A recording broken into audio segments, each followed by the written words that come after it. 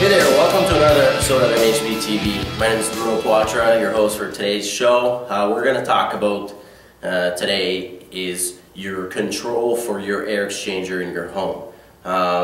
We're going to go over where to set it and how it works. And so let's go have a look to the control and I'll explain a little bit more then. Okay. Alright, so here we are, your control for the air exchanger.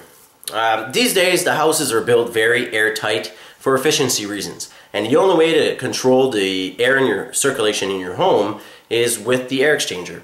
Now how it works with the humidity levels in your home.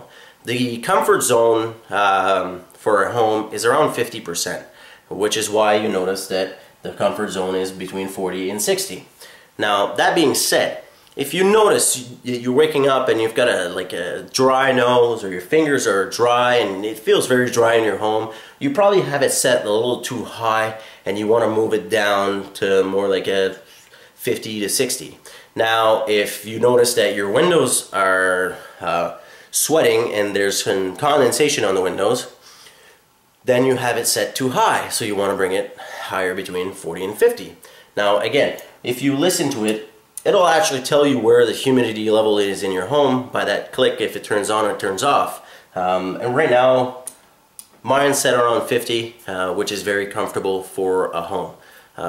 If I notice that it's dry, well, I'll just bring it a little higher, and then vice versa. In the summertime, it's the same settings. You want to make sure that you have it around, it stays around 50%. If you're noticing that there's the excess humidity levels because it's very humid outside, run a dehumidifier in your basement and get one that has a drain hose, and it can always run when it needs to.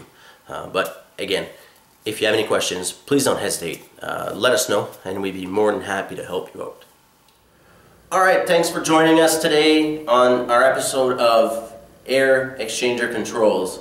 If you have any questions, please don't hesitate. Send us an email at mountain@demartelexperience.com. That's mountain@demartelexperience.com. Thank you, and see you next time.